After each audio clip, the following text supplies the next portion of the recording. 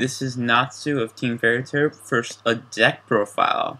This is my Hope deck, which basically is all around Hope and the ZW cards and this card. But we're going to get into him a little later. So, here's the deck. Start off with BLS, because BLS is just boss. He's just boss. BLS is awesome. Then we run one Dark Zexa Weapon Chimera Clad. So this card, you can equip it to a Chaos 39, so like Hope Ray Victory, Hope Ray V, and just regular Hope Ray. So basically, alright, so it can't be destroyed in battle, period. And then when it attacks the opponent's monster, and that card wasn't destroyed in battle, you can make it its attack point 0, and it can attack it again. But the attack points have to drop to 0 for it to make the second attack. This is really, really good against Zemains, because you pretty much get rid of all of Zemains' materials, so if you have like something else and can get over the Zemains, then you win. Or not you win, but you know, you get rid of Zemains. I actually won a game because someone let Zemains in attack mode, and I was like, oh, it's cool, I'll make Hope Ray Victory, and then I'll give it Chimera Clad, and then I'll attack your Zemains twice. It doesn't even matter. You take 28 and you take 43, you lose. Then, double Veiler, because Veiler's just too good. Triple Magdalor, because it's a easy special summon level 4. Then, triple Thunderbird, because it's another, easy level 4 that can get that level 4 on the field. Then, triple Goblinderberg, because once again, that level 4, we want Hope on the field as quickly as possible. One Gores, because Gores. Honest, because we can make Hope have even more attack points, because Hope's a light monster. Triple Hydrogeddon, because once again we want to get those level 4s as fast as possible. Maxi, because Maxi's kind of staple.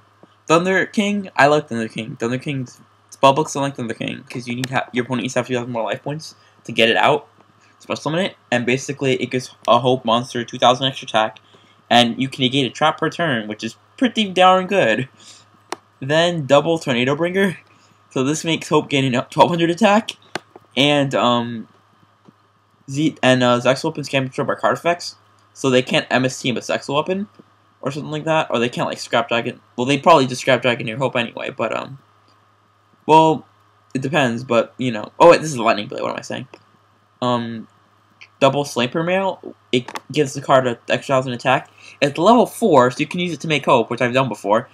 And also, when the Hope monster leaves the field, if they somehow make it leave the field, which is very, very hard to, but it's been done, you can bring one back, and I've won games because of that effect. Like, oh, it's cool, you got over it, it's cool, I'll just make another one.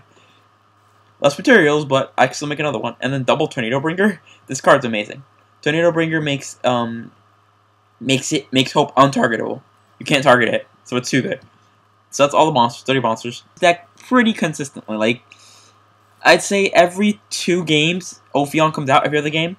So, Infestation really comes in handy, because I can protect Ophion, and Ophion's pretty good though.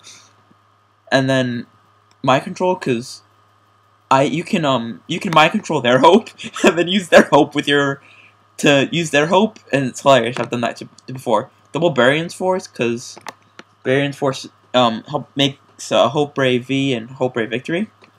And then triple Numeron Force, because Numeron Force also wins games, because this card, it negates the effect of everything else face up on the field, negate the effect. It's too good. Double Decree, because I don't like the traps. And then lastly, one Warning, because Warning. Then for the extra deck, Daigusa Emerald for the Emerald, Ophion. I might add in a second Ophion though, just because Ophion I can make it pretty consistently because I have the 6 Evil Forms. Logia, because I can make it because Hydrogeddon. And I've also had games where I had Logia and Ophion out and they just dipped. Gaga Cowboy because it's too good. Level Chain pretty much to get if I need to get whatever I need to get on top of my deck. Masquerade, because I can make it, and because you can also make the Chaos Masquerade, and it's not that bad either. Double Hope, because Hope is the key card.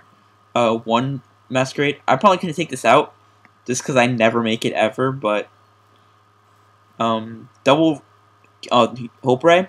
This alright. So what you do with Hope Ray is you make Hope and then you make this card. Then you new run and rank up Magic, simply because that gives it an extra material. So the materials can come in handy, especially for Hope Ray Victory. Double Hope Ray V. His effect as long as he has Hope as a material, you detach a material and then you pop a card, and then if they pretty much take damage equal to the monster's attack points. You pop a card, you pop a monster, and then they take damage. So it's pretty good.